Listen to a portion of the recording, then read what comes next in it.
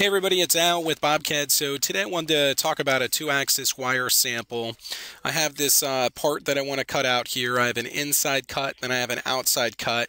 In this case I used a toolpath pattern, so I made a few of these and then I posted out my code. So I want to go through some of the drawing tools that I used and then also how to set up this job and take advantage of the toolpath patterns. I mean, you can do it with the toolpath patterns, you could do it without. I think it's actually pretty easy to do this with the toolpath patterns. You know, if I'm looking at my cut order here, I'm going through and cutting all the centers right now. I may want to change the order that I'm cutting these so that it completes one before it moves on to the next. So let's go ahead and get into it. All right. Now, I'm just going to create a new file. And a couple of things. So let's go ahead and draw a circle. So we're going to do arc coordinates.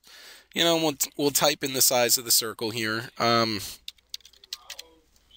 this one has an inside radius. Okay, so then from here we're going to draw an outside radius. Okay, so that should be fine. All right, so we have an inside radius, we have an outside radius. I'm going to join a line between here and here.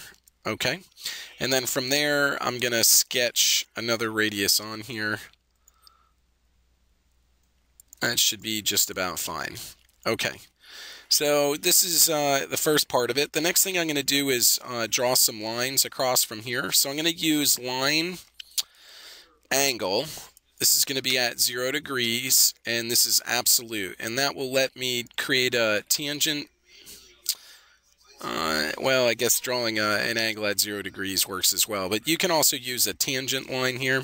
Let me go ahead and do that instead. I mean, we're going to get the same result, but you know, this is a great tool where you can draw an angled line to an unknown position. If it wasn't just 90, you know, maybe the top one was you know, 2 degrees that way, and then I could make this one minus 2 degrees, and you can see I can just draw a tangent line just like that. Super simple to do. All right, so we have our you know, group here. Again, this line here, this is just a construction line. These lines we're going to trim away. Let's go ahead and make some copies. So we're going to do utilities rotate. This is 360 divided by 6. And then we're going to make 5 copies, and then we'll select what we want to select. And then there you can see they're all done. Now, one of the things that I want to talk about is new to the 28, the rotation tool, you can actually move where the center of rotation is. This is a very useful tool in case the part isn't drawn on 0. You can move it and snap it to wherever you want on the screen. Right now it's picking up the snap points, but I can shift click on this circle and I can grab that center point as well. So great tool, really easy to use, but all right, cool. So we'll click OK to lock that in. All right, so now from here I want to come back and I want to trim out some of this stuff here. So I'm going to use quick trim.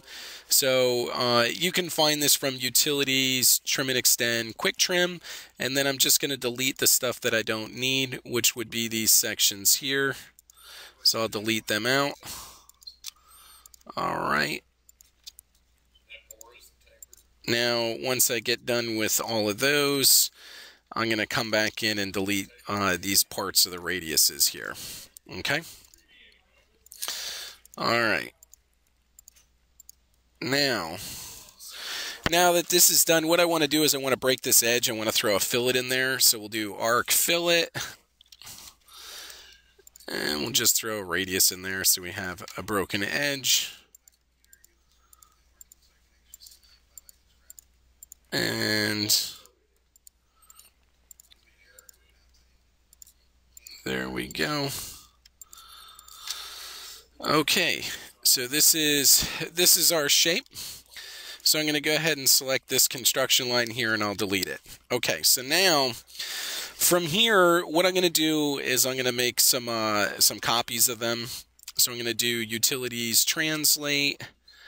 I'm going to drag it out. I'm going to make 4 copies. I'm going to select my geometry here, And then as I drag this out, you can see that it's making copies as we go. So I'm going to space them, space them close to each other. Right about here looks okay. All right. So that gives me my sections there. From here, I'm going to just draw a rectangle. Make this, let's make this from the left. -1, and then 5, 8, 9, 8.5. Okay, close enough. Looks good. Now, from here, all right, guys, now that we got the geometry set up, let's go ahead and start our programming. So we're going to do a new job, wire job. We'll pick our wire machine. From here, we're going to run the stock wizard, and then in this case, we do want the whole center of the first one, so that's perfect for our origin, and we'll go ahead and start. First cut is going to be a 2-axis inside, so we'll go ahead and select our geometry. From there, we can set up how we're going to program this. In this case, we're just going to do a skim cut. And we'll go to our leads, and we're going to do a point blend from 0. That looks great. We'll go ahead and compute that. That gives us our first routine. All right, so the next one we want to do an outside cut, so we're going to do 2-axis outside. We'll go ahead and select our geometry here. Again, we're going to do just a skim cut. Let me see what we got. Skim cut. This is fine. Leads, we're going to do point blend. Pick point. Pick this point here. Space bar. And then we'll go ahead and compute. Now, this one here, you can see that it's trying to go over to this section here. So we need to change our start point, so we're just going to make our start point there, and we'll recompute. It looks like this one's set up for a tab.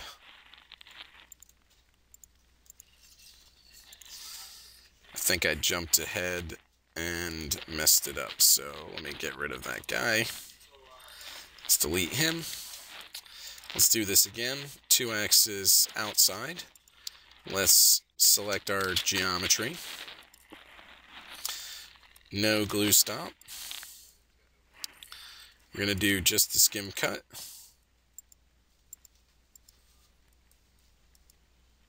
Everything else looks good. We're going to do point blend. Pick points. Pick this point here. Spacebar, compute. You can see that it's connecting at the wrong spot. We're going to do modify start point. Move it over here. Spacebar and compute. All right, good. So now we have that inside cut and that outside cut done. All right, so a couple of things. Like I was talking about before, let's do dimension horizontal. We can go from here to here. So this gives us a value between centers. So one of the things we can do is add a toolpath pattern. We can do an array. We're going to type in this value here, 1.5625, and then we're going to want 4 copies. Choose OK. And then now you can see that it programmed all 4 of them. Now another option you can do as well, let's go ahead and delete that, is if we want to do multiple shapes. So this one just has one shape selected. I'm going to go ahead and select all of these. So these are all my internals. So I'll select all of them. Spacebar. Now I do need to go and set my leads. See how it says pick points? So that's if you have multiple sets of geometry, which I do. So I need to grab these additional start point locations. So I have all of those. We'll go ahead and say OK. From here, we're going to do compute. All right, so now we've programmed all of those. And then the next thing we want to do here is we're going to reselect. All right, we got to select all of these shapes as well. So we have all of those selected. We're going to want to modify our start points. So we want to make sure they're all starting in the appropriate location, which they are. I'm missing a point over here, but that's okay. We're going to do leads, and we'll do point blend, pick points, and then now we're going to grab these point locations like this. This one doesn't have one, so that's going to mess that one up. See how it grabbed the last point that was there? I really needed to add another point. But again, you know, now we program multiple shapes using two different features. Let's go ahead and point sketch. I'm just going to sketch one over here, which is fine. And then I will repick my points and grab that one there and then recompute. Okay. So again, we did the toolpath pattern, then we also selected multiple features with the same geometry input. Either of these methods would work in order for programming these multiple shapes. Okay guys, I wanted to talk about cut order, and in this example, when we run this through, you're going to see that it's cutting all the centers first. And you know, though that's not the worst case scenario, it's definitely more efficient to cut the center and then cut the outside shape. So this way we're not wasting any movement as we go from one to the next.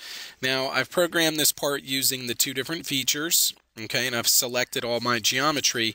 The last thing that I really want to look at is the machining order. And with the machining order, this is going to list out everything that's happening, okay, in the order in which it's happening in. Now, you do have some options to post by individual feature or by operation type or by pass sequence, and depending on how many different skim cuts and rough cuts, that's going to change what's going on here.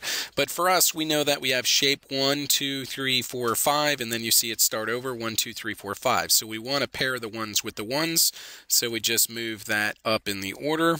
We want to pair the twos with the twos, so we move that up in the order. Threes with the threes. You get the idea. So this way, we're grouping them together. So now when we run this through a simulation again, you'll see it cut the inside shape and then it's going to cut the outside shape. Cut the inside shape and then it's going to cut the outside shape, which is exactly what we want it to do. You know, if you guys have any questions, comments, or feedback, please reply back to the Facebook, the YouTube, or whatever thread this video may be posted in. Otherwise, guys, we'll see you in the next video. Thank you so much.